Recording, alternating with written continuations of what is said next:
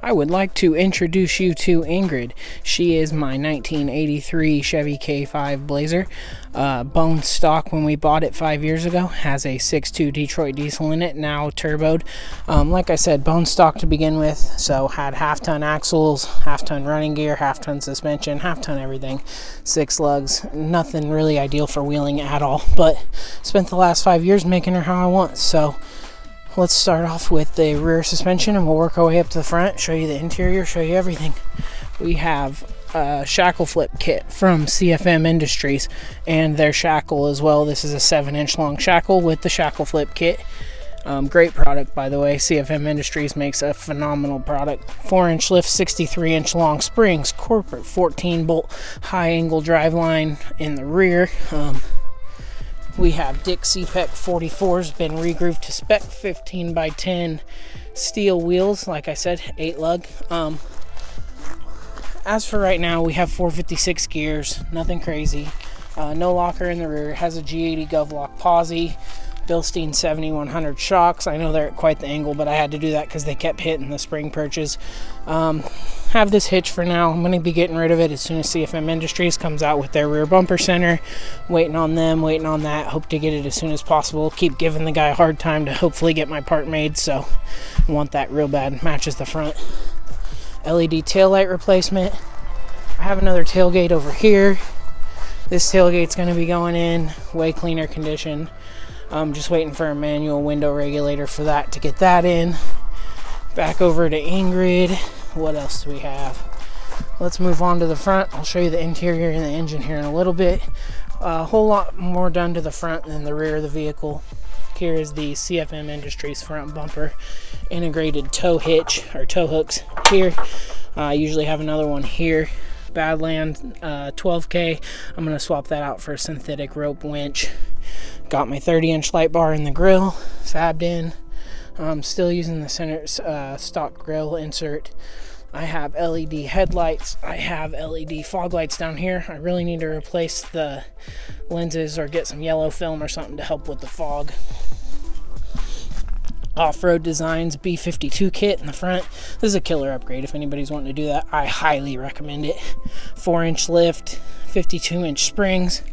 DIY Hydro Assist setup. As you can see, the box here, I got the DIY 4x end cap, and then I just tapped my top plate for Hydro Assist. Works good.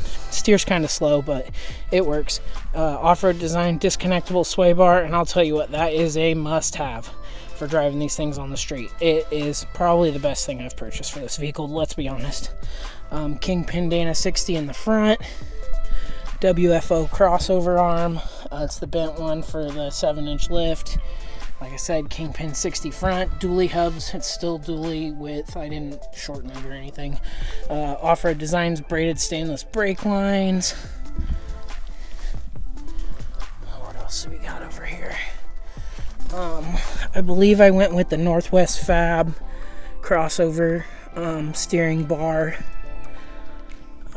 Zero rate out-of-leaf springs, and then I also have shims to kind of correct my caster a little bit. I still haven't driven it yet since I put the shims in, so I'll let you know tomorrow or next time I see you guys on camera how that goes, but it should be all right.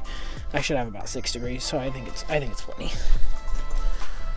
All right, what's next? Engine. 6.2 Detroit diesel. Started, well, that's what it started as. It's still a 6.2, but it's got some mods. It has an ATS turbo kit on it. We modified the turbo kit a little bit to make it work backyard fab style. The 3.5-inch downpipe off of it, turbo blanket, all that good stuff. Rewired the whole truck. Still have to do some more stuff on it. I have to do an AC system at some time because it gets like 110 up here in the summer, and we like to wheel this thing in the summer. Hydro Boost brakes, tapped in for the Hydro Assist. It's got all the power and stuff up there. Batteries have been relocated to the back of the truck. As you can see, all my wiring here is tucked away. Glow plug relay. And then, yeah, that's my fuse distribution for under the hood because my batteries are in the back of the vehicle. Wish I had a little bit bigger reservoir for my power steering. It really needs it because you can tell it just gets slow when the power steering gets hot, but it works all right. 3.5-inch exhaust. dumps out under the cab. I kind of want to bring it all the way back to the back. We can smell it sometimes, and I don't really like that. Have a high angle long slip driveline in the front as well, as you can see there. Works great. Factory body, no tube doors or anything yet. Got my high lift and my shovel mounted up on the roof rack. And then I'll show you guys the interior and I'll get you out of here. Interior's pretty nice. I like it. Fucking my goddamn husky though. I have a husky. As you can see, she fucking ruined my seat. The seats were in perfect condition. Look at the passenger side. I mean, these are all the stock seats and stuff, and really pisses me off that she did that, but whatever. It's my fault. I left them where she could get them. I had them out of the truck. Forgot to put them in my garage and lock them up one night, and well, that's what fucking happens.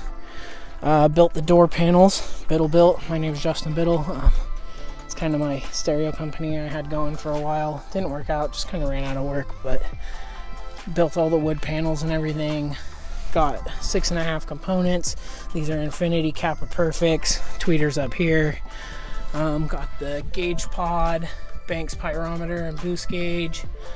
Turbo setup, runs about 9 pounds of boost.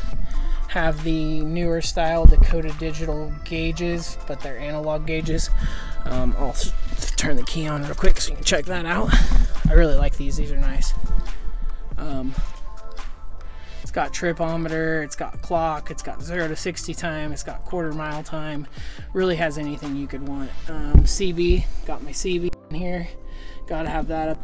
I know I have a thing for twin stick kit. I don't have it right now. I had purchased it and then some things came up and I actually had to sell it. So sucks, but I'm gonna get doublers. It's gonna happen. I don't know when, but I'm gonna get dual cases in this thing. I'll have a triple stick shifter set up in here.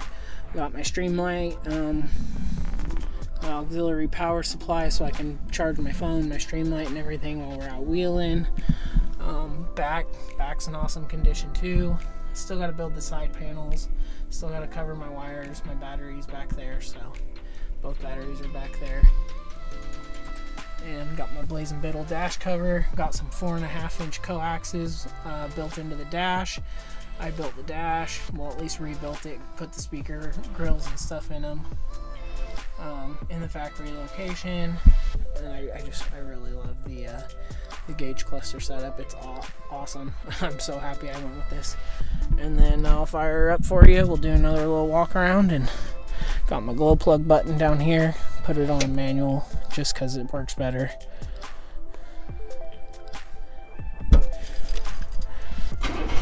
Fires right up. This is for the gauge cluster. Allows you to switch between different modes on the cluster. This is for my rock lights.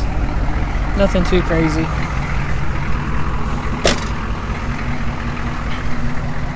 But yeah, everybody, there's the full walk around of Ingrid, and hope you guys tune in.